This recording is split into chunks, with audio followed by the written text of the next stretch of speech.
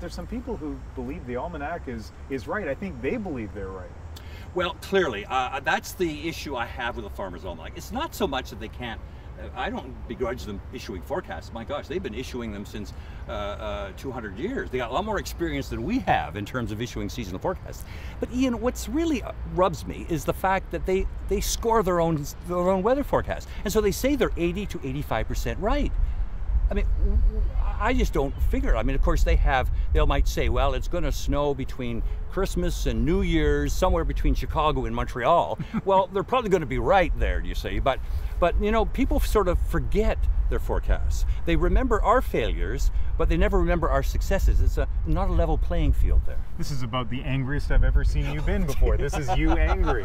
So what should we, how should we kind of assess the Farmer's Almanac forecast of a severe winter ahead?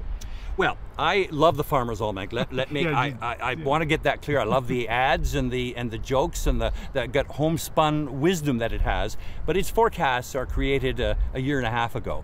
I mean, my gosh, it's hard to get the forecast right tomorrow, let alone a season from now. So my sense is that, hey, look at it. Is this going to be colder, more brutal than last year?